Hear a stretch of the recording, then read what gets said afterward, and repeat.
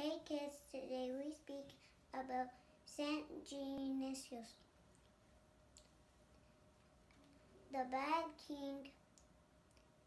His name is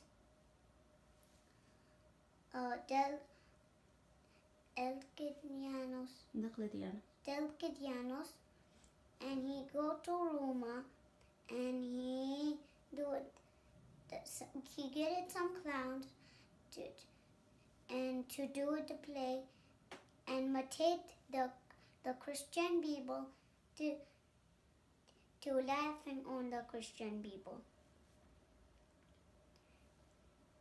And he get it him and he's not Christian, so he decided to play the baptism. So he make himself like a Christian, and the other one is like a priest.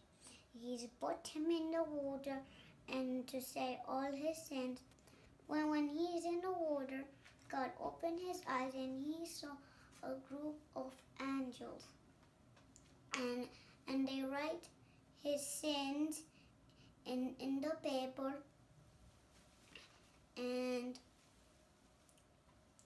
when they put it in the water, and then one day out, the paper is all clear. And he say, for the bad king, I faith in Jesus, and I love him, I don't leave him, and I'm sorry for Jesus.